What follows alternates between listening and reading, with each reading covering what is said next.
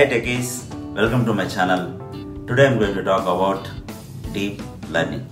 What is deep learning, how it works, and where we are going to use deep learning. In this video I am going to explain. Deep learning is a subset of machine learning. Machine learning is a subset of artificial intelligence. Deep learning normally works based on neural network. Neural network rapidly discovers new levels of data. Okay, and deep learning, each time the data is trained with a large data sets of inputs. And deep learning, it limits the human brain's functionality for managing data and forming patterns for decision making. Okay, this is what deep learning. Now I am going to explain where we are going to use deep learning. Okay, the first one is image captioning.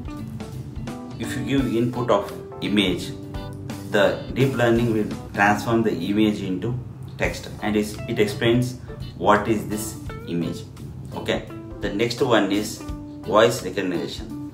Now voice recognition, most of the people are aware, which is like when you talk, right, it will recognize automatically who you are. Okay, and what are your details when you, based on your voice. Okay, that is what voice recognition. Okay, next one is facial recognition. Facial recognition also very popular. Okay, now most of the phones has facial recognition.